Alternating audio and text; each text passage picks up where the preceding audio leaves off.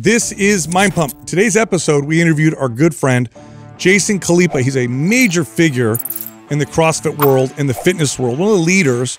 And in today's episode, we talk about his vulnerabilities, family life, how to be a better man, a better husband. We talk about business, and of course, we talk about fitness. This is one of his best, most vulnerable episodes. He's a good man. You're going to love this episode. You're going to love listening to what he has to talk about. By the way, you can find him on Instagram at Jason Khalipa, and his book is As Many Reps as Possible. By the way, you can donate to his fund. He has a fund set up to help children. It's called avaskitchen.org. All right, today's program giveaway, Maps Aesthetic. To enter to win, leave a comment below this video in the first 24 hours that we drop it. Subscribe to this channel and turn on notifications. If you win, we'll let you know in the comment section. Also, this month's sale, Maps Anabolic and Maps Anabolic Advanced, both 50% off. If you're interested, click on the link at the top of the description below. All right, back to the show. There was the Minnesota starvation experiment. You're not familiar with it? No. So the Minnesota starvation experiment was in 1944 through 1945. The investigation was designed to determine the psychological and severe prolonged dietary restriction of the effectiveness of dietary rehabilitation strategies. So basically what they did is during the war, they gave people an option to either go and be drafted for the war, or they could be a part of this starvation thing. So what they did is they for 3 months, they gave them 3,000 calories a day, every day for these like 50 guys that participated. After 3 months, they dropped them down to 800 or 1,000 calories and they put them through manual labor for months. And what's really fascinating about this, if you read into it, is that these people that were normal people, when taking nutrition from like normal to starvation mode, after a certain amount of time, anxiety, depression, and all these thoughts start to like really sink in, because neurologically their brain is no longer firing in the same way, because your body is taking the fuel source from your brain and fueling it to other areas like your glands that are necessary more so than your brain and your fingertips, and it no longer can control your temperature, all that kind of stuff. So it was interesting for me that like you take someone who's just normal and you put them in this state and they could still develop those things. Then you take someone who's already like maybe preconditioned to it a little bit and they start not eating, and that's what we're seeing now. And it's really daunting what happens in the brain more than anything that we could talk about. It's crazy. It makes perfect sense, because one of the greatest, most common sources of stress and death for humans for most of human history was starvation, was just lack of food. So it makes sense that all your alarm bells would go off. Anxiety is an alarm bell. Like hyper vigilance, like what's going on? Like I need more food and whatever. And then what you said, physiologically, your body has to divert resources to essential functions, which means you lose other functions, and you'll probably slowly lose your mind. Is what it looks like. That's exactly what happens. Yeah. So scary, dude. It's scary because I sometimes think too that like our space, we do more harm than good, because it's almost like we have these polar extremes. Either you're the extreme obese, I don't give a shit about diet, I don't exercise, I'm lazy, I do most of this, or we tend to go the complete opposite extreme where we're measuring, we're counting, we're weighing, we're restricting, we're dieting hard, we're training hard. It's like when we need to find somewhere this balance in the middle. As humans, we have a really hard time of doing that. We tend to live in these polar extremes, and neither one of them are truly healthy. And arguably, the one that looks healthy is sometimes maybe the most dangerous, because it's disguised. So deceptive, It's obvious when you're sitting on a couch, 100 pounds overweight, eating Doritos. That's not healthy. But it can be very deceiving that, eating chicken or tilapia and, asparagus 4 times a day and working out twice a day, how could that be bad? I mean, you're exercising and you're not eating Doritos, right? So you have to ask yourself, like, man, is that one as dangerous or more dangerous because it's masked in health, in a sense? Dude, for sure. Yeah, I'll tell you what. I mean, through what we've gone through in the last like little while, I don't think I'll ever say to another person again, especially not a young girl, like, you look great, or you look like you've. I mean, I've never said to a young girl, you look like you thinned out. I've never have said that, but I'll never say to another girl, like a young girl again, like, wow, you've changed so much. You look great. I don't think I'll ever say that again. Yeah. Because it insinuates and it feeds the value. That's your value. And it's something that I think we need to be more aware of, especially with the young girls and young boys, right? Just, man, the whole journey that I've been on for the last like 6 months has just been very eye-opening. Continue. This is like, yeah, you're right. It's not just girls, it's boys too.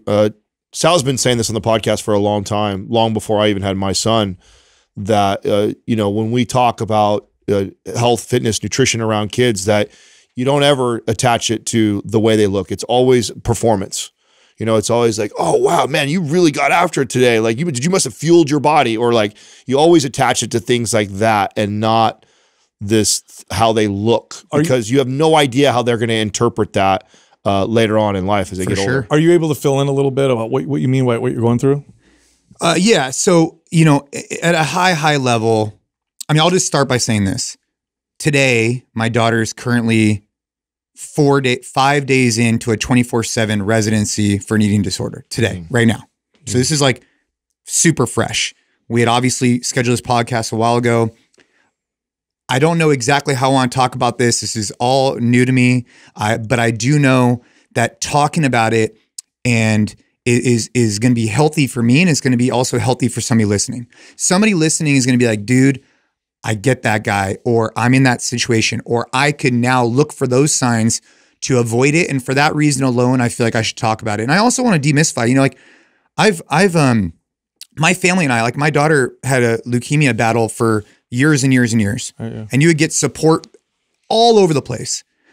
And, you know, but now here we are a couple of years later, and it's not the same thing with mental health. It's like, I almost feel like when you talk about it with people, it's like, oh, like you feel like you feel like you're on an island because you don't feel like you could talk about these things because either they pass judgment or they don't understand, or people are so afraid of it, they won't even have a conversation with you about it. So it's been very interesting working through this particular challenge, and I need to find a way to communicate it with people, because whereas with leukemia, it seemed like everybody wanted to jump on and support. With this, it seems like definitely our close family and friends, of course, want to jump on to support. And I haven't publicly put this out on Instagram or any of that kind of stuff. Yeah. But it does seem like there's like this stigma around it.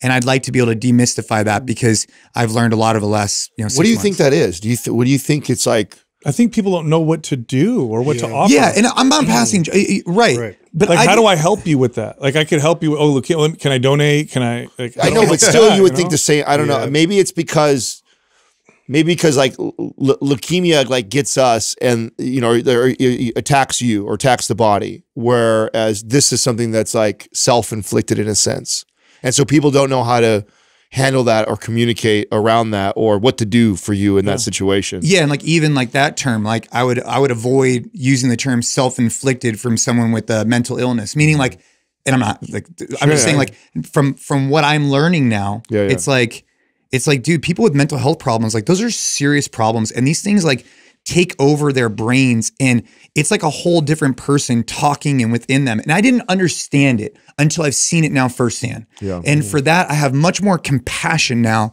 than I did before. Like before I'd be like, dude, like, why wouldn't you see someone on the streets or whatever it is, you're like, why wouldn't that person just like go get a job, or like, and I can't necessarily that, or why would that person with eating disorder not just fix it? Like, go eat food. Yeah. But it's not that simple. No. And I'm learning that every day more and more and more.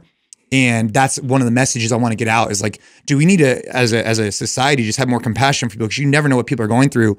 And when that voice gets in their head, it's super strong. It takes over. It takes over. And it takes over strong. Yeah. Were there early signs? Like, when did you start to notice any of this? Well, the reason why I think this is important to talk about is that we are in the fitness space, and many people listening to this podcast are in the fitness space. And I would caution people in the future, and this is just my perspective, I would caution myself in the future from doing like challenges or like, so for example, I've done like a 40-day just meat, or I've done paleo. I've done every diet you could think of for me, right? But your kids watch and they're paying attention. They see everything and they hear everything. And I think in the future, I'll be much more aware of how we talk about those things, or how if someone in your family is on a quote unquote low carb diet because they're trying to lean out for the summertime to look better in a bathing suit. I'd be much more careful with the way I talk about these things in the future. And I think for people in the fitness space, you know, you ask about signs, you know, for me, it's like my daughter's been through a very difficult journey. You know, she was on a lot of steroids for a very long time and a lot of chemotherapy.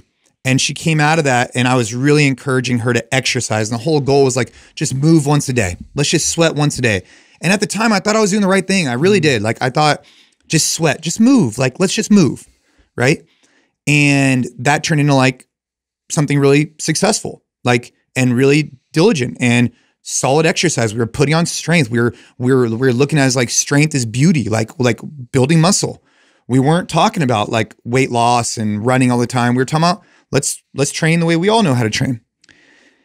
And then, you know, the food started, you know, becoming like a really like beautiful diet. Like if any of you guys looked at it, you'd be like, holy crap, this person eats super clean. Like not uber duper clean, but super clean. Like would still have some dessert, but like for the most part would eat really well. And then over time, it just a little bit more restriction and a little bit more restriction. And then we just saw like the restriction just from one point, something triggered that activity. And so my lesson learned for families is that if you start seeing these regimented things, okay, start paying attention, you've seen it. But then once it starts getting a little bit more extreme, I would encourage you to go find a therapist at that immediate moment and not waiting. Because we saw this and we would be like, oh, you know, like we would try and handle it, but we're not experts in that space. Right. We should have... and I'm speaking for myself. I think we should have asserted another conversation earlier. These things flourish in the dark was what I was told. You know, I have some experience with this, and I remember someone told me that, like, you have to bring light to it, get other people involved early on. Otherwise it starts to flourish and grow in the dark. You know, a lot of kids that go through this, sometimes it's body image and sometimes it's control. What you're telling me about what your daughter went through, she probably felt out of control for a long time. Chemo and steroids and all that scariness and what's going on for years. So this may feel like a way that she can, I have this control. I can deny. I can say no, and I can reject the hunger. I have mastery over it. And that's what it may maybe. I mean, look, every child's different. You know, I think that it didn't help the fact that she saw old pictures of her and she felt if she ate a certain way, she would look that certain way. And, you know. How do you get to, when you go to a 24/7 facility, how do they identify that? Is it nutrient deficiency? Is it like, okay, we need to jump on this ASAP? Yeah, I mean, look, I'm learning a lot this process. I'm currently, I just finished a book called Sick Enough. I thought it was okay. It was a little bit more medically focused. So for people who are like, it was a little bit more medically focused. And with the nutrients, it's just, once you go, it goes so fast. Meaning when you see the signs, then it escalates.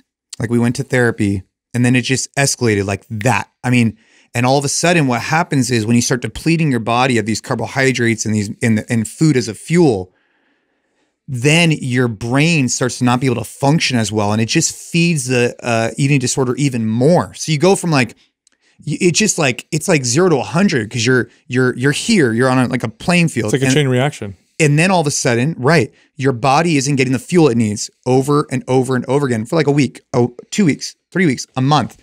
All of a sudden, then it no longer, then you're getting cold all the time. You can't regulate your temperature. And then all of a sudden your brain stops functioning the way it should. And at that point, it's very, very difficult to reason with someone because they're no longer looking at it through that lens anymore. You can't reason with them because the disorder's taken over so strongly and their brain isn't functioning correctly. And that is a really scary time. Mm-hmm. And so that's where you gotta refuel, you gotta refeed. And there's a whole thing called refeeding syndrome, and it's a whole thing. But you got to get the brain functioning again before you could have any real forward progress. Yeah, like the therapy won't work until we get you fed. Yeah. We got to get you fed. So like in the hospital, for example, they do a laying down blood pressure, standing up blood pressure. Yes. They do a heart rate, and they also look at your electrolytes for this thing called refeeding syndrome, which is, in either case, when you look at those variabilities from a metrics perspective, you're looking for certain things. If they think that it's not on target, you know, it's how long does she have to be there? A while. Yeah. Until they determine like, okay, we can move to this next stage type of deal. Yeah. I mean, how hard was it to get her to even go to the facility? Was that really not hard? That's the hardest part. Okay. Not hard. And I'm speaking from my experience. If you're listening to this, you're like, dude, my daughter had to do the same thing. It was the hardest experience of my life. I'd say it's been very hard for us, but she didn't fight us because it's like you're talking to a shell of who that person is. Yeah. It has been life-changing for me in terms of I've dedicated my life to health and fitness. I started at the gym when I was 15, just like a lot of you guys. And I've seen so many people get life-changing results from workouts and fitness.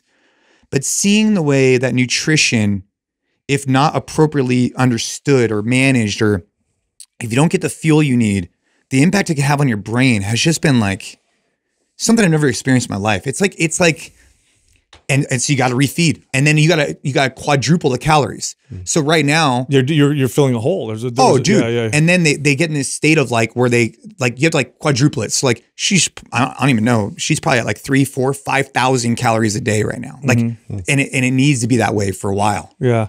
You know, I have 4 kids. I have 2 that are like older from our first marriage. So I have an 18 and 14-year-old, and then I have 2 little ones. Right.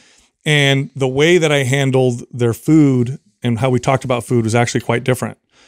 One thing that I learned with the younger ones that I think I made a mistake with the older ones was, and we're only like a generation or 2 into this. And so it's not necessarily our fault, because you go to our parents, especially my parents were poor immigrants. But you go back to my parents, my grandparents for sure, they had different problems to handle when it came to food. And it was, hey, we got food today. We're not going to have it tomorrow. You better eat this type of deal. This is how my parents grew up because they were poor. This is how my grandparents grew up. This is in Sicily. So they raised me that way, right? Like my grandma would put a timer, make sure you eat all your food in this amount of time, or they pay us money so you can eat the most. Like I grew up in this dysfunctional environment around food, and I thought it was totally normal. So then with my older kids, I thought, okay, I'm going to talk about performance, and I'm going to say, well, you can't eat this unless you finish this first. But that wasn't even it was better, but that wasn't even the right approach. The right approach in this world, which is food is everywhere. It's everywhere. What you want to teach little kids isn't necessarily what's healthy and not healthy, is you want to teach them autonomy. So what you do is you create an environment where here are your options, and you make sure that there's a couple things you know they like, but there's other things that they could try, and then they choose, and it's up to them. And if they just want to eat all raspberries today, then that's totally fine. They're not going to starve, that's for sure. And you continue to reintroduce, and you give them the ability to feel autonomous. And then little by little, the nutrition stuff comes in. Versus what I did with my older ones, which was, this is healthy, this is not healthy. And what I did is I took the control away from them. And what they'll do is they'll try to exert that control back at some point, typically when they're adolescent, when they feel like we all do that as adolescents. So it's weird, man. It's totally different than the way, previous generations grew up. It is not the same world where I also think what Jason's saying too, that we have to be careful. Sometimes it's not even what you say to them; it's what you do and what they see. Oh, bro! Yeah. I mean, I don't know if you know this or not, but there's, as far as I know, we're the only fitness company 9 years in business now that has never done a challenge or you ever used a before and after picture. We did that on never purpose. done it, and our marketing team fucking hates us for it, and everybody's condemned us and said you could be so much bigger and we've had way more success, but we refuse to do it because we understand some of these ramifications of that, and so. It's not always what we say to our kids. Sometimes it's just what we do and the way we act in front of them, Yeah, and I think that, again, something I've had to take I was beating myself up about this really bad. And one of my business partners is like, look, Jason, out of anybody I know, he's like, you're the guy who works out a lot, but you eat everything, whatever you want, whenever you want. Like I'm the guy who, like, if you had cookies right here, I'd be down. Yeah. Like it doesn't bother me at all. And I thought that over time, I've done a good job of teaching balance to the kids, showing them that we need to get movement in. I thought, if you had asked me, I think that we have done an incredible job. But there's always things you look back on, you're like, people pick up on little subtle things. Also, it might be environmental factors. Like the point I'm trying to make is, as parents, we need to be aware of all of these things and really reflect on them on a more regular basis. What are my kids consuming? What are their friends talking about? what type of other factors. And then if you see certain signs, little things, you got to intervene and shine light on it, like you're talking about, immediately. Yes. Like not a month, not 2 months, not 3 months later, immediately is my initial takeaway. Where I'm at today. When you're talking to your daughter, was she able to articulate what she was going through? Was she able to articulate like, how she was perceiving food and all these things? Like, was there any kind of open dialogue with that, or was it very much like a shutdown? Well, no, because it started off slow and then it sped up really fast. So, it started off with, her assumption was that carbohydrates were bad. And her perception became reality, meaning like the disorder just takes over you. And it's something that I've never witnessed it before. And it gives me a lot more perspective when I'm talking to people about this type of things, because it's a voice and that voice becomes very strong. And so, yeah, we tried to have those conversations. We really did. But the more conversations we had and the more we try to navigate it, it just seemed to just escalate very quickly. And yeah, look, I know I beat myself up a lot over, I think if you're a good parent, you do. Not saying that you're supposed to, but I think you care so much. Yeah. How can you not look back and be like, what did I do? And all that stuff. Yeah. But you don't know that she got leukemia at a young age. Yeah. Okay. That you can't control that. That's a trauma. She went through that process of fighting that and came out victorious, but that was a very challenging situation. Now she's in a situation where she feels like she may have control over something. So, and I'm telling you this not to beat yourself up, but rather you're probably the best dad to have in a situation like this. It's hard as fuck, but you're probably the best guy to be in that, Well, and that brings up a really good point, man. It's like, I have, and just like all of us sitting here, have had to overcome challenges in life, whether that was competing at the CrossFit Games, having gyms shut down during COVID, that really sucked.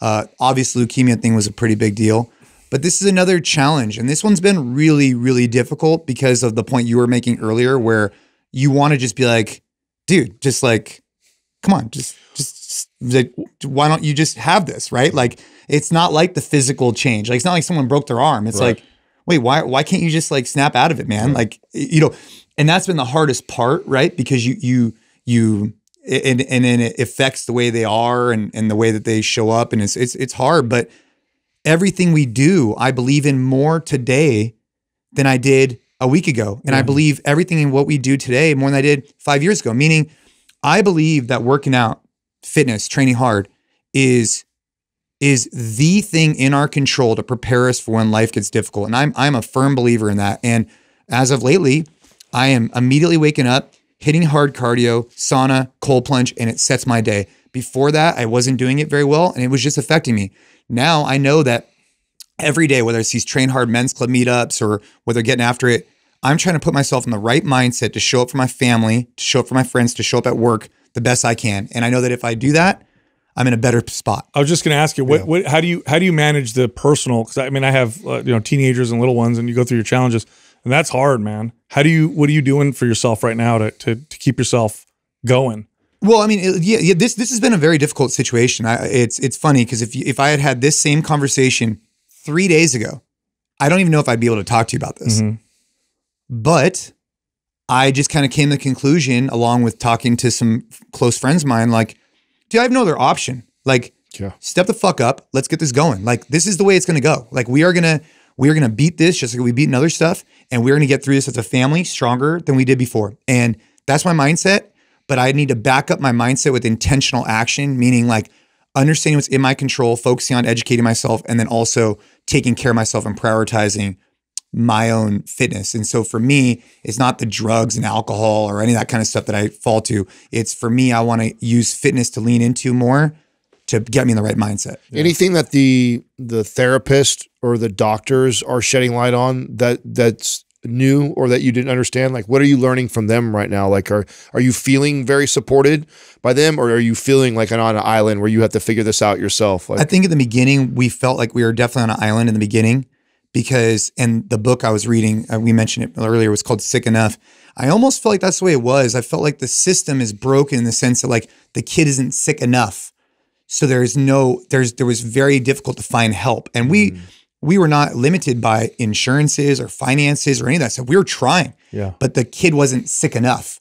And so the support system wasn't quite there. And I feel like that's something I'm learning about the system. But in regards to the therapist and whatnot, it's just learning how to talk more effectively to the children, learning how to talk more effectively to both my kids, and how the relationship won't have around triggers and stuff like that. Stuff that I would think would be like kind of fluffy if you had asked me like maybe like a year ago.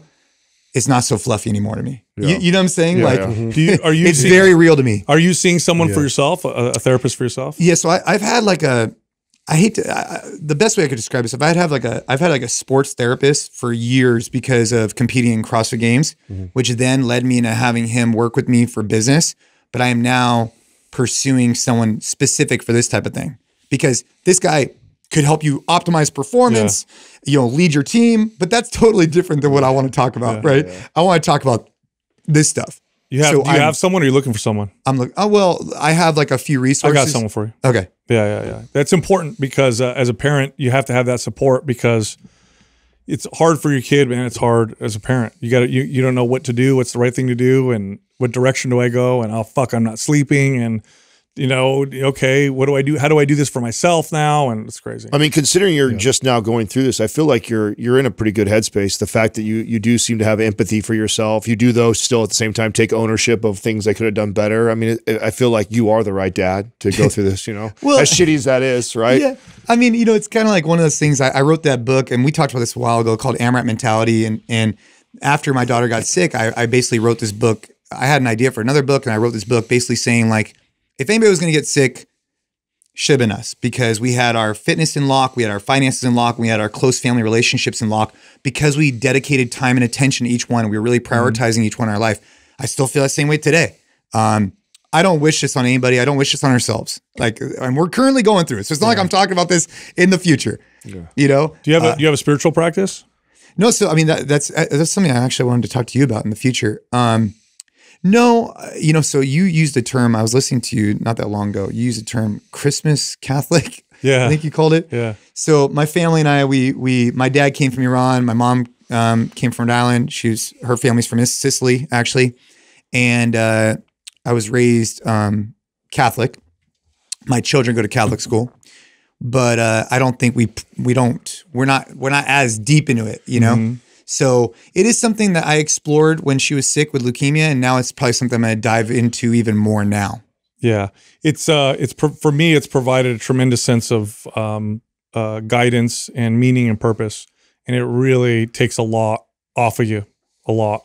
So we'll talk after. Man.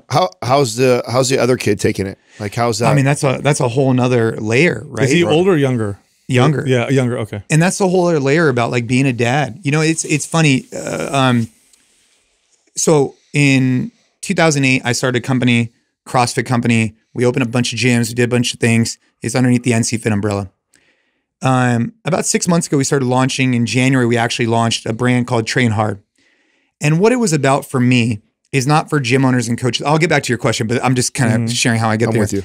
Is that we launched Train Hard. And Train Hard is a online app, but also a community mainly for men, but also a lot of women have engaged it about this theory of like train, protect, provide. That's like what as I've evolved in my fitness journey, that's where I'm at. Meaning like I grapple regularly. I train in the gym and in the garage because I want to be able to protect my family, meaning run, jump, climb, fight if necessary. But I want to have those skills. Like haven't you seen those videos where like a stroller is going in the street and the guy has to run to it? Like, I don't want to be that guy who can't run. Yeah. That's important to me. Yeah.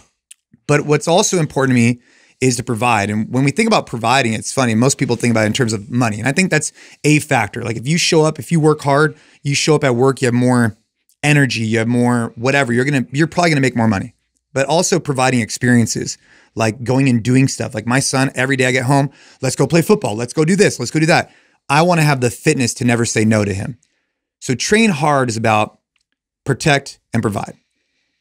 The hardest part about my daughter going into a 24/7 care facility is that it takes one of those things that's very important to me and it takes it away, right? It's the protect piece, So I show up to this place and I'm like, anyways, I'm very overly cautious about her. I care, right? But with my son, it's tough, right? Because he's 10 and, you know, his sister's gone. So some of the things we've done, I think the hardest part is being at home. So we haven't really spent much time at home. Because, you know, we always have, every night we'd have family dinner. Yeah. So I think what we've done as parents is, here's another thing I did. I told myself I would never buy a video game console for the house, ever. And I bought a PS5 for my son because you got to pick and choose your battles. If I think this could be a way that him and I can connect over Madden and he could kind of like free his mind a little bit playing a video game, like I'm good with it. If you had asked me a year ago, I would have said no. So those are the type of things we're doing, not just buying him stuff, but like we're prioritizing more family time. We're every single night we're at our in-laws for dinner. All we could do is just like love, love, love, love, because he's going through, you know, a lot more than he gives off. Sure. And he's also gone through a lot before. Right. Right. So we have to try and be aware of that as parents. And it's hard. It is hard because we have our own shit going on. It's like, you know, like for example, in 2 weeks is Ava's Kitchen. That's an annual fundraiser for pediatric cancer. It's March 2nd here. That's the one you put on, right? Yep. Yeah. And we've raised millions of dollars. And someone asked us, who's close to me, was like, hey, you're not going to have it because she's in a home? I said, we're absolutely going to have it because this event isn't about our family. It's about all the people we're helping. It's bigger than us. And like, this situation is not about me. It's about the family. Like, it's bigger than me. Do I need to prioritize my own health? Do I need to do my things? Yeah, but then afterwards, I'm done feeling sorry for myself, and I got to show up for my kids, right, and my wife. Yeah. How's like, I always love talking to dads that have multiple kids. Like, what's communicating like to your son and your daughter? Like, how are they different, and how do you have to show up as a dad different with each of them? Oh, I mean, it's night and day. I mean, you know, prior to this situation, right? My daughter's very girly, you know, is very interested in like shopping and face products and whatever. And my son is extremely like sports driven. So we connect through football, baseball, whatever. And, you know, I speak to them and we react differently to different things. So like, for example, when we do ju-jitsu once a week before obviously all this happened, you know, for my son, I would train him a certain way and I would train my daughter a different way. I would talk to them a little bit differently and just kind of recognizing what they need from each one of us, each one of our parents. And like my wife is a badass. So for that reason, we just connect and we talk about, hey, what do you think this person needs? What do you think this person needs? We try to do the best we can. Yeah. And do you guys do that kind of divide and conquer? Like, is your wife like harder on your daughter and you're more soft with your daughter and then you're harder on your son? Like, how does that dynamic work? Yeah, I'm probably, yeah. That's a really good question. I think I'm probably the soft on both of them compared to her. Oh, you're the soft one? That's funny. Yeah, she's a no nonsense, like get it done, but then they love her so much, right? Like anything she says goes. For me, I'm just like on the side over here.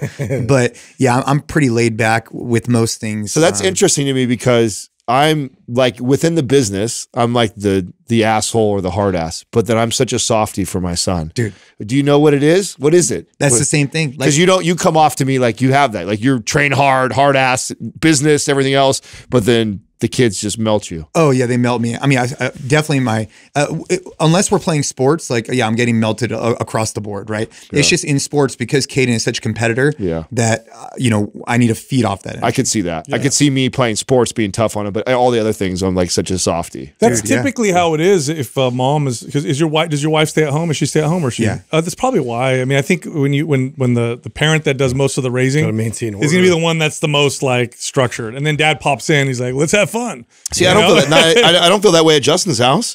Oh yeah, Courtney's home, but I feel like Justin's the hammer. Are you more hard? Justin's definitely the hammer. Yeah. Well, I think he may be the hammer. That doesn't mean he's more strict, though. Yes, he is. Well, it depends. Yes, he is, bro. I kind of come in after the fact, you know, just to kind of regulate. But yeah, I mean, I always check myself on that too because I want to like. I don't always want to be like the bad cop and come in and like, you know, discipline all the time. But it is.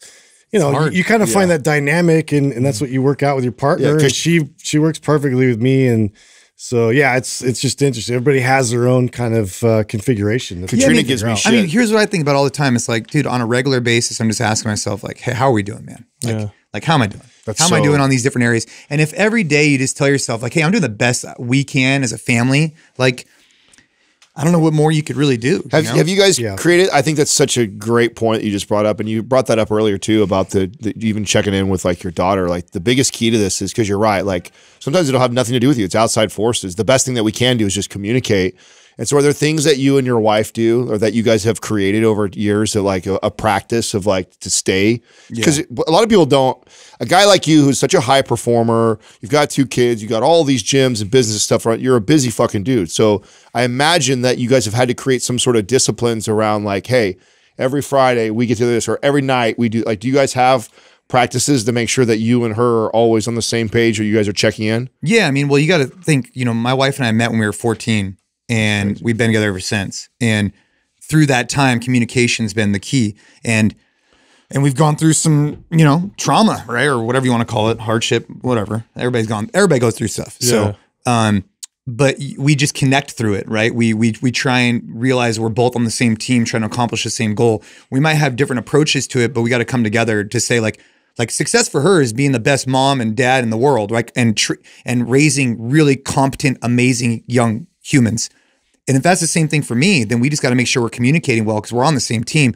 And we do date nights, right? Once a week at least. Yeah. That's been something we instilled when Ava got sick the first time around. And it's been something we do every single week. And it's been incredibly powerful for us because it's just an opportunity for us just to connect on whatever we have to talk about, I think that's missed in a lot of relationships. I mean, I don't know how many of your friends are good about doing that, but I have a lot of friends that have kids and they get lost in the show. They get lost in the raising the kids. And we were out at I don't remember what we did. We did like a date night with a good couple of ours. And they have 2 little ones, and they were saying it was the first night they've been out in 5 years. I'm like, how the fuck do you keep a healthy marriage and not have gone out with your wife in 5 years? It's crazy. And it starts to fester, it starts to grow, right? And so I think that if you could do something like on a weekly basis, again, some of these stuff sounds fluffy, but it works. Like there's a reason why, people recommend this is because it gives you a time that you could allocate that you prioritize them, right? Like, and they're prioritizing you and you get a chance to connect on things that are important to you. Yeah. Has this made you reflect on our industry, the fitness industry, because of, because body image and issues and eating stuff, I mean, our industry is plagued with it. After going through this or do you look at our industry and go, okay, here's what I think what we're doing wrong and maybe we need to change things? I don't know. I mean, it's super raw and super new to me, and I'm still trying to figure out like my overall thoughts on everything. I think what we do is powerful. I think what we do changes lives, and I think the fitness space is incredibly important. I actually think the CrossFit space has done a really good job of not preaching like this skinny is whatever. Like they've really tried to bring forth like strong is beauty, especially for women. Like as far as I'm concerned. Now this is I'm very biased here. But I think you're right. They were more successful at getting women to lift weights than any other attempt has ever. So for that reason, right? If what CrossFit I think did for women is it focused on performance and it focused on aesthetic of strength and conditioning and gymnastics and not just, oh, can you be skinny? Yeah. Like when you see a girl who does CrossFit on the street, you know she does CrossFit. Yeah. Like at least that's my opinion. I agree. They're built, you can see it. They're not being judged based on how skinny they are. They're judged based on, or at least however they judge themselves on this athletic look. So for that, I think CrossFit's done a good job, but it is something I'm reflecting on and thinking to myself, like what advice do I have for dads, moms, and people? And I'm just in the beginning of this journey, but I know I'm going to learn a lot more in the next 6 months and a year, and I'm going to continue to talk about it because just like leukemia, I've had countless people reach out to me who want advice on how to handle the same situation, and I've always been there to support them because you need to learn from other people who have gone through it. I want to be able to be a voice for people who may not have the same type of network or microphone that I do to try and share with them what I've gone through and what I've learned. But right now it's just so new that I haven't been able to condense it. What's trippy about all of this, because I dived deep into this a while ago, that anorexia and bulimia are both deemed a social contagion. I don't know if you knew that. They didn't exist. They didn't exist until, maybe Doug, you could look this up. Anorexia is a social contagion.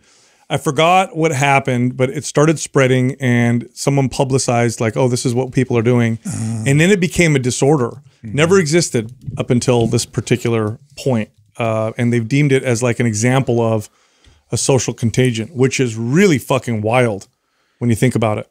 Yeah.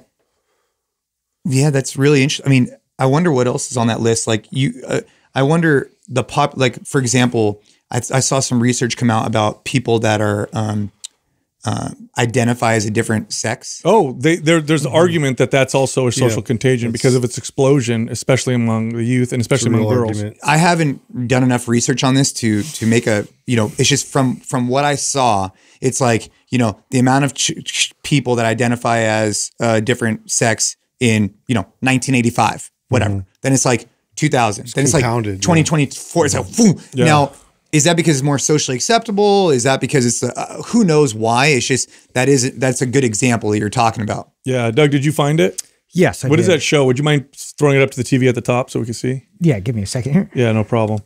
Yeah, I remember reading about this and the strange contagious history of bulimia. There it was. It was bulimia. That was a social contagion. And so when did it start? Yeah, it looks like in the 1970s, this was first. So before the 1970s, that didn't exist. Did not exist as a disorder that doctors were seeing. Now, do you think that's partly because this is going back to the point you made about our generation compared to your parents and then the generation before that, Great Depression generation, that we didn't even have the luxury to do that eating enough food to survive was already at risk. Diets, social pressures were different too. Well, so you should read. So I don't know what you're seeing in that article, Doug, but I know that diets existed well before this. So there were diets in the 40s and 30s. Yeah, but I wouldn't categorize bulimia or anorexia. No, what I mean is that the awareness around like I got to eat a particular way to lose weight or whatever. So prior to this time, these disorders were very rare. But after 1980, it became widespread in a very short period of time. Yeah, so that's what happened. So it's 1980, and then you see this douche explosion of girls who were having these eating disorders. Yeah, and was that because of social structure? Is that because bulimia? Because, for example, like no one had ever been exposed to it, so all of a sudden more people around them heard about it. Yep. So then it might have triggered this that thing in them that it's so interesting to look at like society and how quick information can travel now, and it's especially being in the health and fitness space, it's something that I think we need to discuss. Well, what's important, so we did most of our careers training just everyday people, right? So we didn't train athletes, we didn't train competitors. It was just everyday. We did. It was a small percentage. We did, very small. It was mostly just everyday, regular people in big box gym type stuff or private studios. And 10 years into, and we all talk about this all the time on the show. 10 years into what we did, you realize like this has a lot less to do about what exercises you need to do and what the right diet is, and much more to do about the psychology, the behaviors, the relationship you have with yourself, the relationship you have with food, and the relationship you have with activity. And then when you figure that out, you become much more effective with your clients. All of a sudden, people now make this a lifestyle, whereas before it was very much like, do what I say, follow this workout, here's your diet, do this. Oh, you don't do it, it's because you're not disciplined type of deal. And so, I think the people that can best communicate this are people who work as coaches and trainers with just everyday people for years and years and years. It takes a long time to figure out. I remember when I first saw the success of this, I had clients who also worked with therapists, and then I would work with the therapist to work with the client. And then I was like, oh shit, my approach was totally wrong. And then boom, success with the client. Yeah. Fitness and consistency is the key that I've recognized, right? Like we have this idea of like never zero. So like keeping momentum going with your movement, whether it's a walk, a jog, anything, whatever. I mean, but I don't know where I'm at. And this is just, maybe it's because I've explored a lot of different things. Like, so I had a mindset coach forever for competing in CrossFit, and he would teach me how to understand what's in my control, out of my control, positive self-talk. Those are really important, valuable skills you can learn while in a hard workout. And I just feel like if we could encourage more people to work out. This is just, I drink the Kool-Aid hard. Like, I just feel like the best gift you could give yourself is a hard workout where you learn to overcome some challenges, because it makes real life challenges easier. And I'm just convinced of that, at least for myself. Now there's so many other layers of that, right? And it depends on who the person is, but I think that if people just recognize that if they just went out and did something, I think a sedentary lifestyle adds to a lot of these other factors that happen in life. Well, it has many parallels to like playing sports, right? And we talked about this the other day about like just the value of kids playing sports, like what they learn with overcoming adversity, getting picked last, like, you know, trying your hardest and failing. Like there's so much, and the gym applies that. Like if you train long enough, you're going to fail. You're going to hit plateaus. You're going to have setbacks. You're probably going to get injured. You're probably not going to be the strongest. Like you develop can't compare yourself to other people because you're going to, you know, inevitably meet somebody that's better and more disciplined than you. Yeah. You know, and so you have to kind of remove yourself from that identity on some level. There's so many lessons that are parallel to anything you're going to experience. So that's the argument I would make though, is that I don't necessarily say that everybody has to train, right? Like I think that you could find that same similar pursuit in sports. But I think if you don't play sports, then you're really missing out if you don't find the gym at some point in your life, because where else are you going to get that those lessons? Well, how many adults play how many adults play sports? Right. Excluding like jujitsu. Let's just say jujitsu is not. That's even a small percentage. Yeah, which has only exploded in the last like 8 years, right? But before Joe Rogan, nobody was doing it. But like, you know, here's a really interesting concept. One of my friends said this to me, and I was like, fuck, I was like mind blown. It was Kelly Starrett. He goes, you know, the sign of a good, healthy relationship with sport or something along that line where you don't burn the kid out, but you like you push enough, but don't burn them out, is when they're done playing sports, whenever that is, like high school, college, whatever level, they go practice. They still would go play that sport. Yeah. And I thought about that for a while, and I was like, damn, I was like, that's powerful, right? Like, because imagine the people that played like, oh, I played college, name the sport, right? But they never like go play pickup basketball. Yeah, they're done. They're done. Yeah.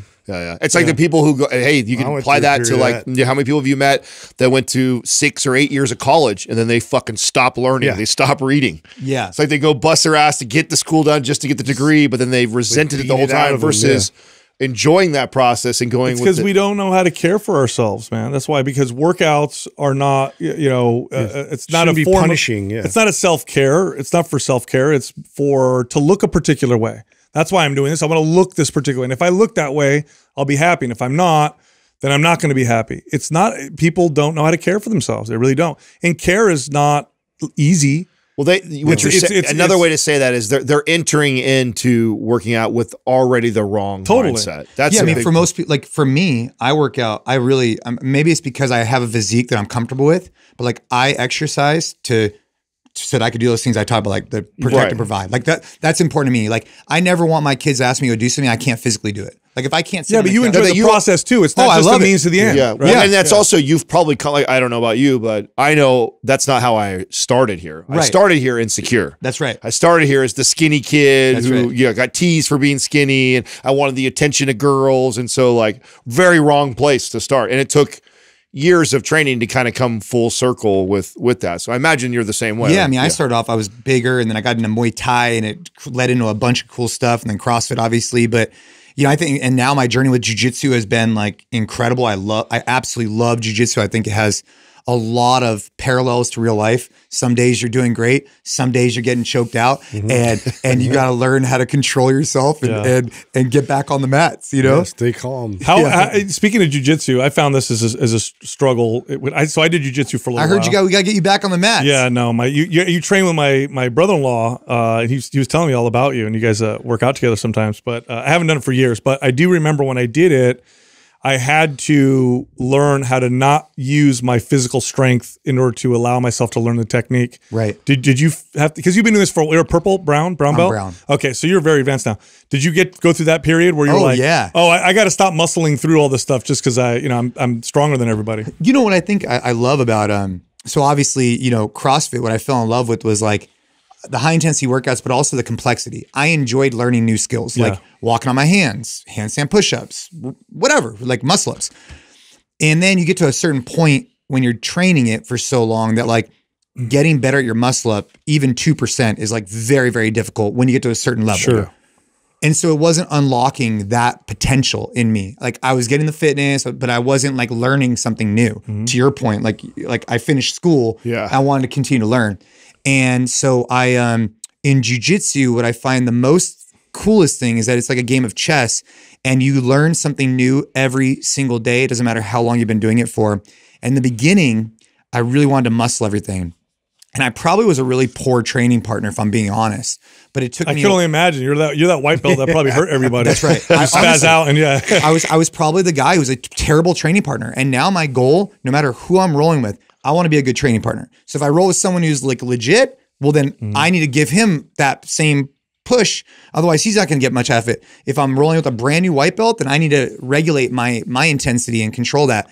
But in the beginning, it's very hard, especially for a guy, especially for a bigger guy, because as soon as someone puts their hands on you, you're not very used to it. Like it's very foreign. You want to default to like using all your. Well, yeah, because it's very foreign. Like how often? When's the last time you get in a physical space of like another dude, right? Yeah. And so for that reason, I'm very grateful for my jiu-jitsu journey. It's been a great way to unlock your mind too. Like I've been thinking about this a lot lately, like having like 3 things. So like you have your work, you have your family. And for a lot of people, they have like a 3rd thing. But I find that if you could find a 3rd thing that really allows you to be present and focused, like jujitsu, or like one of my buddies is a competitive shooter, or golf, for example. Yeah.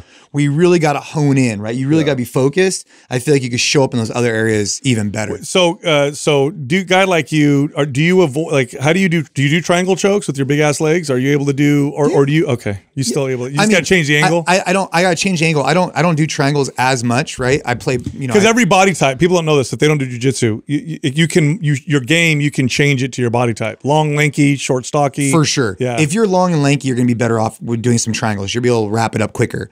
Like for me, I'm going to be better on, side control and whatever. You're probably a Kimura machine, I would imagine. Yeah, Kimura machine. Yes, that's a good one for me.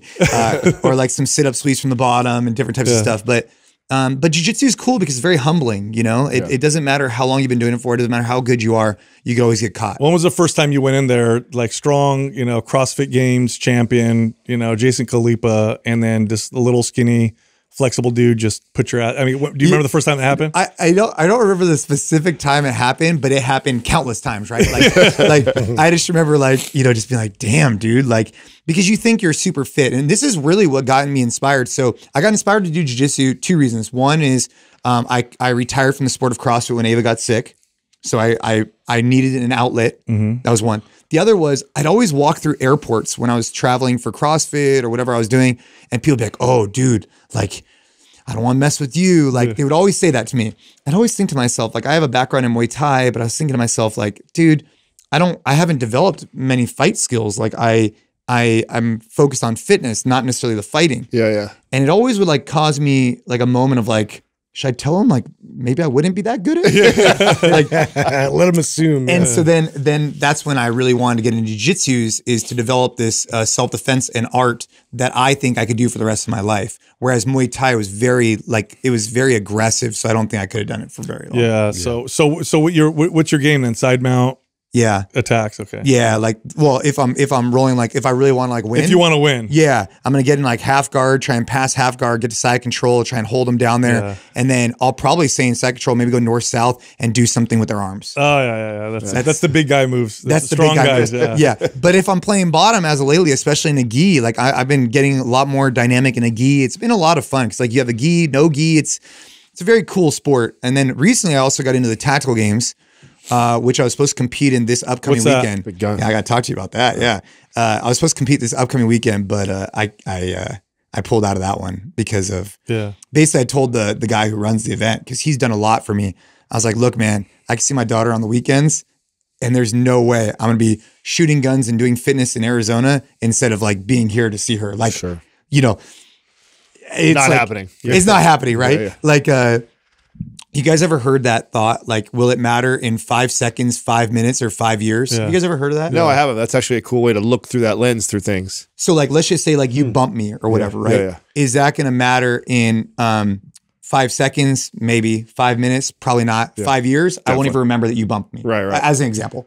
But that's the way people normally look at things in life, right? Will it matter? And you're like, oh, just brush it off, whatever. But what if it's the flip side? Like, what if it's like, will it matter in 5 years that you didn't go to your grandma's funeral? Of course. Right. Or that you didn't show up to a wedding because you were too busy. Right. That's the way I've been looking at some things, right? Like, will it matter that I didn't compete in the tactical games 5 years from now? No, because I'm going to find another date to do it. Will it matter that I wasn't able to show up every single weekend I could to see her? Yeah, it's going to matter to me, right? So that's something. That's a really cool lens. That's I've never heard anybody say that before. 5 seconds, 5 minutes, 5 years. So what are the tactical? So I'm assuming it has some kind of fitness component, and then you got to shoot targets. Scott, what we're going to do with Scott? Oh, yeah, what we're going to do with Scott? Hey, it's shooting guns and being fit. Like that sounds cool to me.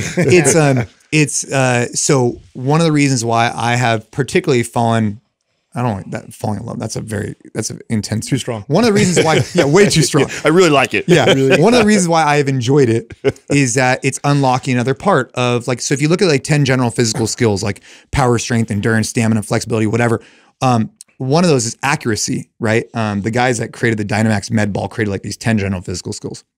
And accuracy is one of them. But in CrossFit and even in jiu-jitsu, you never test accuracy much. Like maybe that's a fundamental skill, human skill, by the way, that you don't really test, right? And so when I started getting introduced to this idea of shooting, it was really eye-opening for me, especially under stress. So, you do 50 burpees, try and so you're all exhausted, and then you got to feel exhausted. And what I enjoyed about it is that it really required me to like hone in, control, and work fine motor patterns while being tired. And so for that, it's been a very cool journey. I mean, that's one of the things I think that is so cool about the ice bath. I think everybody that talks about it promotes all the other things, but the ability to be in a stressful environment like that, we did this like, I don't know, God, how many years ago? It was 8 years ago.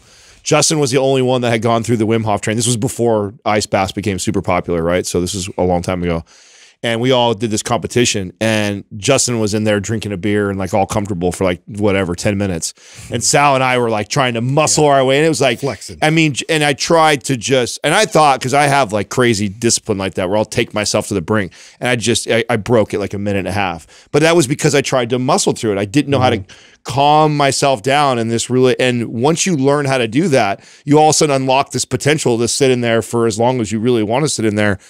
That's the best part of ice bath, I think, that people just don't talk about. That for sure. That ability like translates into so many aspects of your life, to be under duress and stress like that in an environment, and to be able to calm yourself down is a very powerful thing to be able to do. Decisions in that state. For sure. Like it's so funny because like people talk about the ice bath, and like cold plunges have gotten super popular in the last couple of years. Like jiu-jitsu, boom. Cold plunge, boom. I mean, but a lot of this stuff has been around for forever, many years. I put up this thing the other day. I was talking about it. This is a while ago. I was like, look, you can say what you want about the cold plunge. You could talk to me. You could negate the science of anti-inflammatory, brown fat. I don't really care what you talk about. Proteins. The bottom line is it's something hard that I don't want to do, and by doing it, I'm going to get better because of it. That's it. I went in the cold plunge this morning. I absolutely hate the cold. Like I hate it. You never learn to like it. Ever. It never gets easy. I hate it, but it makes me feel like I'm accomplished when I get out. So I don't care what the science says. It doesn't matter to me. Should I do it before workout, after workout? It doesn't matter. Like, is it not? That's exactly how we get asked about it all the time, because there's so many people going viral now of trying to debate the science. Wait 6 hours, or whatever. It's like, dude, you guys are way overthinking this shit. You're way overthinking this shit. The challenge is just being able to do it, and that's where the value is. The value is, can you get your ass in that freezing cold water when you don't want to do it and still do it anyways, and then have the discipline and control to regulate your breathing and calm down to where you can fucking sit in there for 4 or 5 minutes. Like, that is it. Who gives a shit about anything else? For sure. Yeah, that's because everybody we want to attach everything to fat loss or muscle gain. That's why. Yeah. What are the fat loss and muscle gain effects? Like, who cares? And back to your point, I wonder what that's going to do for the future of our youth with what you just said. Like, because what gets clicks and what gets attention is what you just said. Fat loss, build muscle gain. And it's a fine line, right? Because who are we to say that your goals of fat loss or muscle gain are not appropriate? Like, if those are your goals and that's important to you. It's not that it's not appropriate. It's that it's not complete. So fasting, here's a better, easier example. Fasting. Can you lose body fat through fasting? Well, yeah, you can. But that's not the value of fasting. The value of fast, it's existed for thousands of years. It's a way to detach from an earthly desire or need. It's a spiritual practice. When you fast, you're denying yourself of food. And of course, this is within the context of a healthy individual. For sure. When you're fasting, you're denying yourself this thing, and so you develop yourself differently. That's the value. The fact that you lose weight, you could lose weight a million different ways. That's not the value, but that's how they sell it, right? Cold plunge, what's the value? Oh, cytokine production, anti-inflammatory, whatever. Brown No. fat, all that shit. The value is it's cold and it's freaking hard. Right. And you're choosing to do something really hard. That's the value of it, right? So that's the thing. It's not a complete picture. Exercise, build muscle, burn body fat. Yes, 2 things that it does. But what about all these other things that it does? Well, Not a complete picture. part of that too is that and you said this earlier, that to your point, like, who am I to say that, your goal to lose 20 pounds is not right or not fair? Well, the problem is so many people set out with that goal thinking that the end result's going to make them happy. Oh yeah. That's where that's a whole nother layer. Yeah, exactly.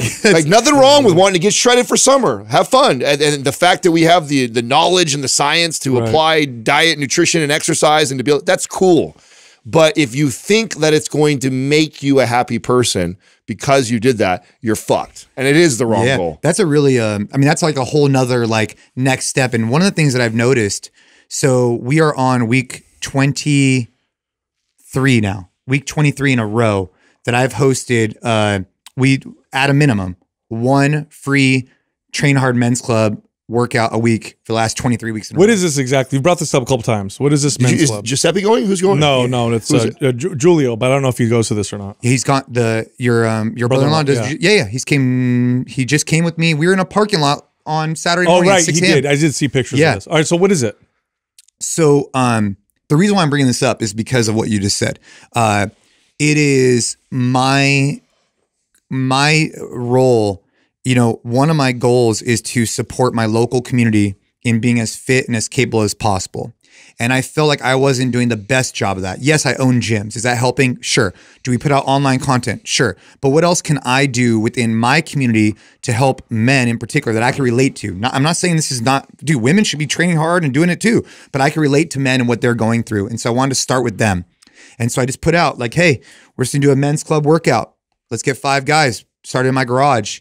Then I got 7, then I got 10, then I got 20. Then all of a sudden people wanted to do it that I didn't know, and I didn't want them to come to my house. so which is totally fair. Yeah. And so now we have an email list, we have a text thread. I send out a message on Thursday. It's always been free. There's never been any money transacted. There's never been any ask of anybody at all except for to come and put in your best effort. That's it. And now we have probably 50, 60 guys every week, just in parking lots, pushing up hills, doing whatever they're doing. Like we do something different every week. And you organize the workouts and what's going to happen? Yeah. So essentially when people show up, it's like this. We have, I bring out a clock, I have an AED, I bring out a speaker, and we do it like in the parking lot of a library or the parking lot of this or inside of gymnasium or up a hill. We've done hill sprints countless times. And I just say, guys, like my goal here is just to do something hard together. I feel like we can connect. Let's put out our best effort. We always do EMOMs or AMRAPs. So no one ever knows, like there's never a 4-time workout. So no one knows if you did 5 reps or 50 reps, as long as we're doing it together. Oh. And we have gear, we have sandbags we bring out. I brought sleds, we do plates, and I just transport in my truck and we just do hard stuff together. And then what's really been the coolest part, which is why I wanted to bring this up, is that after we're done every single week, it started off with like 2 people just like grabbing a cup of coffee, like low key, right? And then it's 3, and then it's 4. Now, every time after, we have about 15 guys that just go to a local coffee shop and just shoot the shit and talk about what's happening in their lives. And you got police officers with tech gazillionaires with whatever, and they don't know each other from Adam, right? They're just guys going through stuff, and they're connecting through this shared experience of doing something hard. And it's that next layer of like the weight loss, right? It's having somebody to talk to about even some of the conversations we're having today. Good That's deal, cool. man. That's awesome. Really cool. That's so cool. That's awesome. Yeah. You guys got to come to one. No, I don't work out like that, bro. Fuck that. Let's chop some trees down. Dude, we got this one guy. We got one guy, he's a buddy of mine. It's so funny. He only works out once a week with me. Yeah. That's it. And he throws up like every other time. Yeah, it's like, come on, man. Oh, you got me convinced now. I want to he lost me at AED. He's like, we bring some stuff in my truck. He just slid that in there too. Like, I got the AED there. Like, somebody ain't gonna have a workout for me, dog. I'm just trying to be safe. He was all low key under that. He said that, just slid it in there. AED's there too. Like, oh, fuck, you gotta bring the AED, bro. I don't know what to be there. Good deal, Jason. But you guys should come out, especially with you guys and the kids, right? But I really want to do the dinner, dude. I really want to support that. I think one of the years I don't know where we were at, but I would love to actually help and support that cause. We didn't get to jump on board with you on that last year. I'd like to use our platform to support that. Yep. March 2nd. So March 2nd, we have an Arnold. We're out of town. It's the weekend of the Arnold. Yeah. But we have some great live auction items, and maybe we can donate something that you auction. To donate to auction? Yeah. What's the best way to support you? Yeah. Let's talk. So Ava's Kitchen is an annual fundraiser, so we can give some context. This is year 7. It's with Chef Michael Mina, and we invite we get 4 or 5 world's best chefs. So right now, I think this year we're having a Top Chef winner. We've had a lot of really great chefs because of Michael Mina and these other chefs network, not because of us. And every dollar that's raised goes to an organization called NIGU, which is Never Ever Give Up organization. And the goal there is to put smiles on kids' faces. So they do joy jars, they do all kinds of stuff. It's not for the cure, it's for the care, is the theory there. Okay. So the best way to support would just be to go to avaskitchen.org, and if people want to just leave a donation, they can. But the event's coming up in 2 weeks. Okay. Yeah. Well, then that's what I'd like to do. I'd like for us to, from now till then, we'll make that our shout out, and we'll drive to that. I'd love to impact that best we can. Yeah, man. I mean, that'd be great. You guys, it would be great to have you guys there next year. It's just a really cool event, great food, great people trying to raise money for a good cause. And, Ava's not going to be there this year. It's going to be pretty heavy, but that's part of the journey, man. That just gives you even more reason why we got to do this kind of stuff, because I do think part of this had to do with some of that. And other kids are going through the same type of stuff. Yeah. Mm-hmm. So if we have the financial means to be able to help them, let's go. Something too that I think is important, you seem to have pretty good empathy, but to even give you more, it's so cool. You said something earlier that I actually am trying to get better at. Katrina and I wouldn't say every night have we been consistent with having a dinner together. And it's crazy how much that's become the norm in a lot of households, including my own. And I think the fact that you guys have dinner every night, you saw something that you may not have even seen with a lot of these households that families don't have dinners together. Dude. So imagine, as bad as it is right now and as rough as a shitty time you're going through, imagine if you were probably 80% of the families out there that don't have dinners sitting together. Well, so one family I got connected to had an older girl. She was 16. This is actually terrifying. And this individual, long story short, she couldn't stand up anymore. That's how fatigued she was. Wow. And if you had asked me this a year ago, I would have been like, bro, how did the parents not notice that this girl can't stand up? Never again. And something that it's so funny because the older I get, I always tell myself, don't pass judgment. You don't understand. Right. Have empathy. The older I get, the more I realize I don't know as much as I think I know. Right. Yeah. And there's always, but it's easy to pass judgment. You say, how could this family not know that she had an eating disorder when she passes out in the kitchen? Mm-hmm. Right. But imagine, paint this picture. You have a 16-year-old girl that has her own driver's license. She gets up in the morning, she grabs an apple and a cup of coffee. You're like, okay, that's fine. I think she's going to be eating at school. She'll have lunch at school. Right. You don't know that. But then she goes to school. Maybe she doesn't eat anything. And then all of a sudden she has school sports. So then you assume she eats before sports. Then she comes home and maybe has just a little snack with you. And then she goes to bed. But you already assumed she had a meal before sports and a meal at lunch. Yep.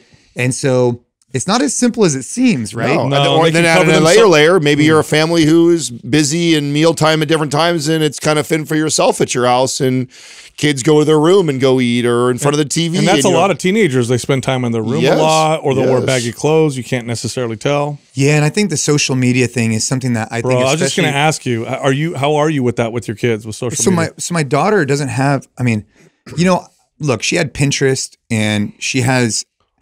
I do not want to mistake. I am not naive enough to think that she has not had access to these things. Right. But on her phone, we had deleted. She had TikTok for a little bit, like a year ago. We deleted it because we thought something was coming up. Right. And she had no other social platforms. But I don't know if that's necessarily the good solution either, because now instead of teaching moderation and understanding, I'm just saying no. And I don't know if that's good because this is the world we live in. And the world we live in has these things in it. And we need to shepherd the kids through learning how to deal with them. So I don't know if the right answer is just like, no, you can't have it on your phone. But I do think that social media, especially for young girls, is something that we need to really pay attention to. You're touching on something though that I wrestle with a lot right now. They have data, by the way, on this now, finally. They didn't have data before. But I mean, what he's saying that I think is so important too, because it's really easy to be one extreme or the other as a parent. Like either you don't give a shit and just let your kids do whatever, or you have the attitude of like, no, can't have it. And then they go behind your back and they do ghost profiles and they do all this shit that you have no idea about and they do it anyway. So it's like, what is the right balance?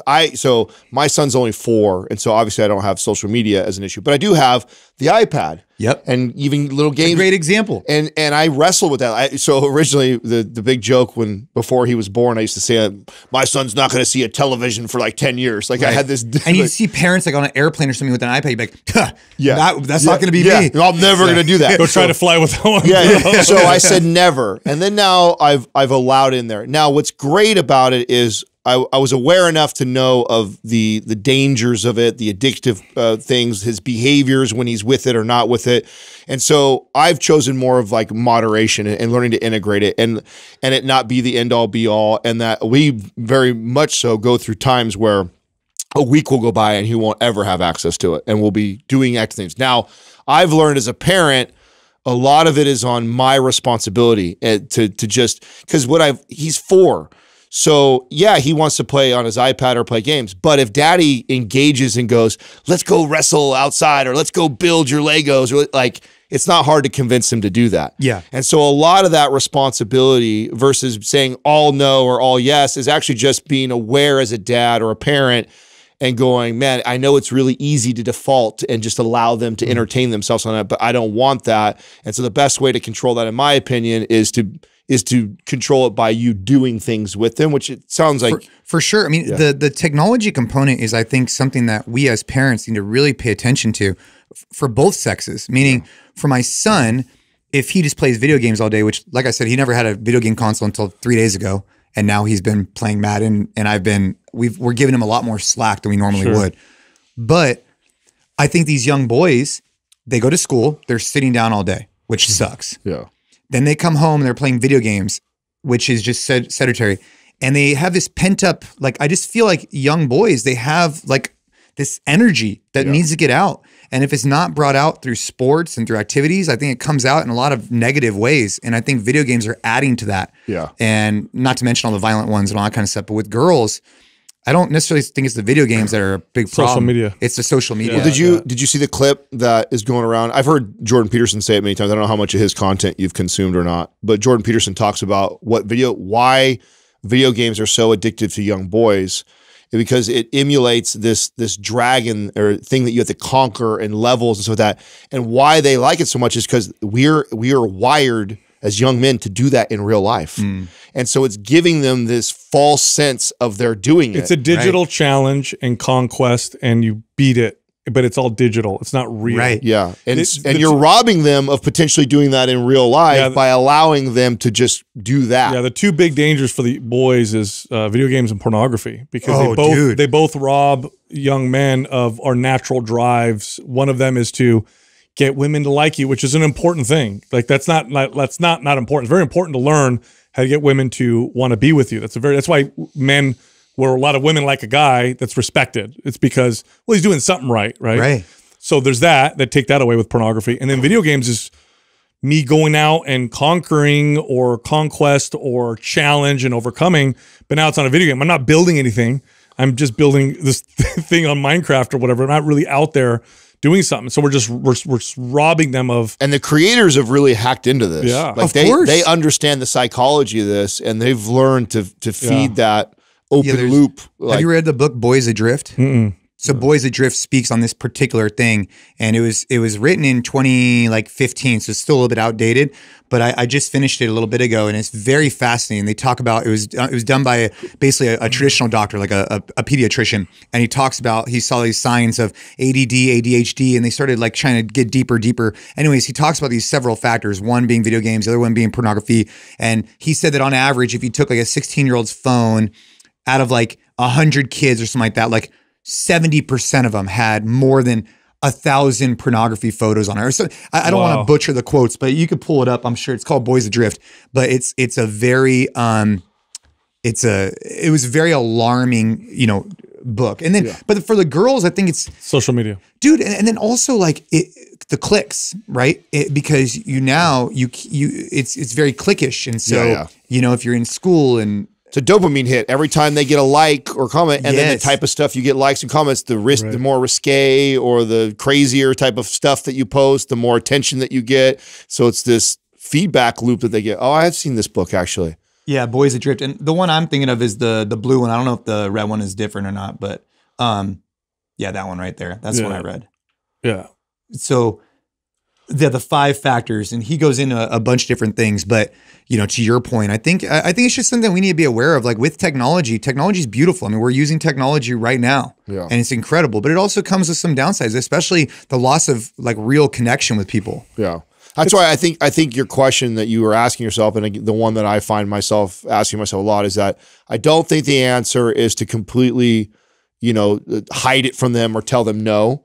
It's to learn to teach moderation. You know what I'm saying? And that's, even though my son's only 4, we try and have these kind of higher level conversations with him about the iPad, about using it, and just delay having the exposure. Yeah, and that's it. I say delay the exposure, introduce it in very small increments. How old are your kids? I have 11 and 13-year-old. Oh yeah. So you're I'm like just getting through. Yeah. So you're playing all the sports right now. Weeds. I'm all in the weeds with it. Yeah. Are you playing all the sports right now? Yeah. Well, so my kids are actually in gymnastics, and so really, we're starting out gymnastics and starting to move into team sports. These 2 boys, right? 2 boys. Oh, bro, those guys are going to be little monsters. They already are. I hope so. They're already flipping and doing. They like gymnastics, huh? They do. Yeah, they're really good. They're really getting into it. So, but yeah.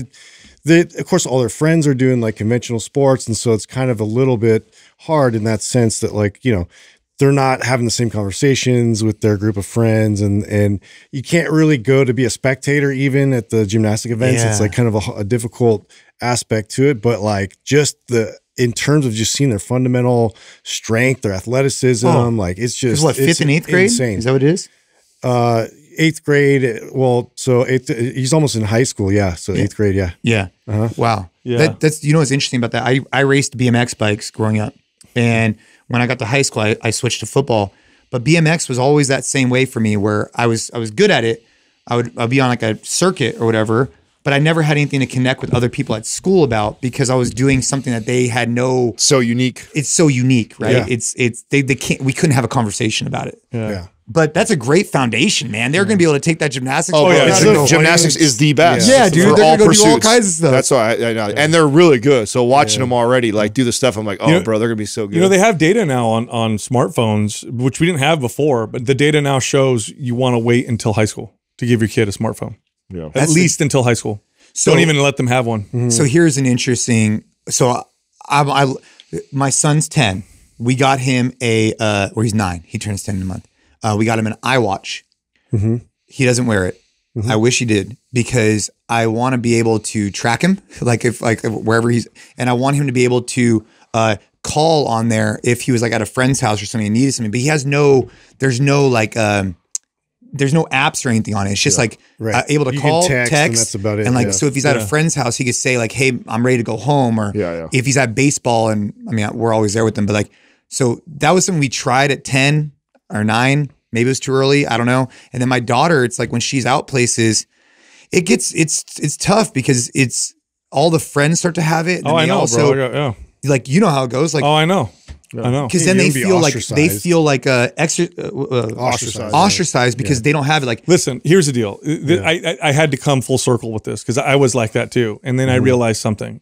If you live the way you're supposed to live in this world, you're going to be sick, fat, unhealthy, depressed and anxious. Yeah. So yes, they're going to be ostracized. Stacking That's the odds point. against them. The point is that they don't live in this world. That's the point. I think that's that's the shitty thing. It's shitty, but it's true. the key for us dads is to be able to convince them. It's not just that convince. they You have to don't do want it. to be like everybody else. So that brings up another really interesting topic that I have, like the homeschool idea. It's a very interesting. Like, I don't know. I was talking to this guy Ben Alderman. He's a close friend of mine, and this idea of like the new modern school. I don't know if you guys have heard of like Acton academies and this additional next layer. Have you guys looked into any of this stuff? No. So you have like your traditional public school system, Yeah. right? Then you have like, let's just say a private school system. Sure. Yeah. Now there's this essentially, and I was called out on this. I said that, oh, you're doing the non-conventional way. And I told this guy, he was the homeschool. Yeah. He's like, well, actually, let me correct you on that. This is the most conventional way. Like, this is the most old school way of teaching is homeschool. Yeah, yeah. Before the Rockefellers Before got involved. traditional schooling came around. I was like, yeah. oh. I was like, all right. That's So is it unschooling? Is that like the same thing? Where they like it's more led Child-led. by the child-led by the things they're interested in? And well, yeah. So you have the homeschooling, the private, the public, and then there was this model from Matt Boudreau. Do you guys know who that is? So Matt Boudreau and actually Tim Kennedy has one. They're called Acton Academies. I looked into Tim Kennedy's. Unfortunately, it's in Austin, Well, he has but one in Cedar Park. Oh, he but does? Acton, Okay. Cedar Park, Texas. Yeah. But essentially what it is, there is no grades. There is some structure, right? There's like teachers, but it's not so like grade based. It's not like you might have a fifth grader with a. There's some charter schools like that. It's like that. It's a whole different You way either of know looking something at or it. you don't. That's how you go through those. Yeah, and it's interesting 'cause you're not trying to put these kids like in specific boxes. are you familiar with unschooling? What, No. Okay, so Ben Greenfield, one of our friends, Yeah. he unschools his kids, which is this. Yeah. So what he does is He has two boys, right? Yeah. It's led by their interests. And he teaches mathematics, history, science through real practical things. So they want to learn science. We're cooking a recipe today. And then Because they're into cooking. yeah, because they like cooking, because they enjoy cooking. So he teaches the science So and the ratios the temperature cup of and- boiling. Everything. So he teaches the science through chemistry. They want to learn math. They hire a construction worker to come to the house. And they build a fort, and they do math through building the fort. And so he uses real life practical things to teach all these things, and he lets them choose. So if his boys are into music, so he teaches all kinds of things through music. So yeah, he uses the things that they're interested in, and then he'll outsource if he needs to, or he will teach himself.